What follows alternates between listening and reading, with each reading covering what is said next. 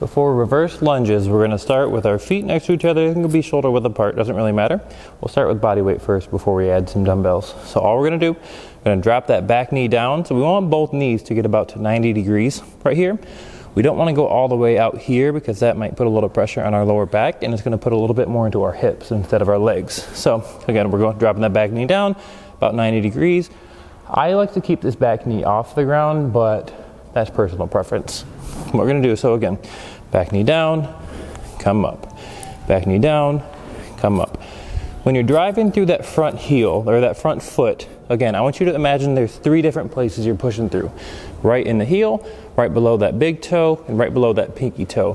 Kind of like a tripod. Think of it as a tripod foot. So let's add some weight and try it again. So we're going to do big breath in the belly, strong core, 3 points in the foot, drop the back knee down 90 degrees, come up. 90 degrees, come up. Slow and controlled movement.